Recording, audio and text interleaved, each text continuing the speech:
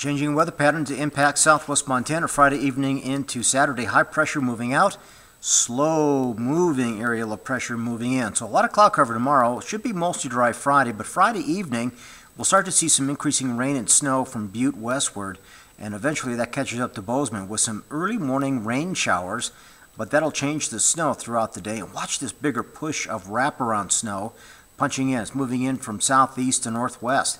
That's an area of pressure to our south. So again, a lot of wraparound potential there.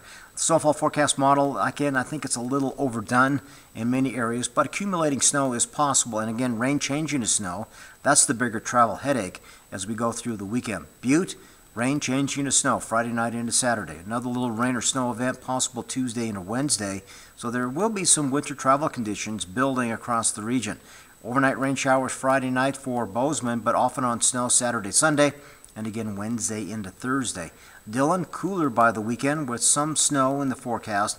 A few flakes again by the middle part of next week. In West Yellowstone, your chance for accumulating snow is a lot higher. So this will add up over time, which is great news. So look for a more active weather pattern for the next 7 to 10 days.